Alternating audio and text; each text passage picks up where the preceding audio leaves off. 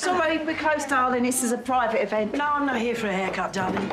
Honey. Hi, I'm Elaine Peacock, Linda's mum, and the new landlady at the Vic. Oh. And I think I've got something you might need.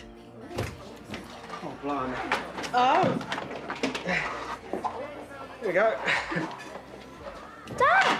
You just missed me singing for Mum! No, I didn't.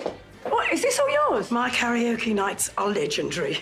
You can't be the best if you haven't got the best. Are you sure you don't mind us borrowing it? Of course not, darling.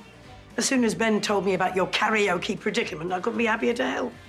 Especially knowing why this party is so important. Look, you just bring it back to the pub when you're done. Ta-da! Thank you. I appreciate it. Cheers.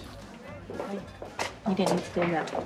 Yeah, well, I haven't exactly been Mr. Reliable recently, have I? So I wanted to show you that I am trying. Where's all this come from? Well, 7 years since Gran passed.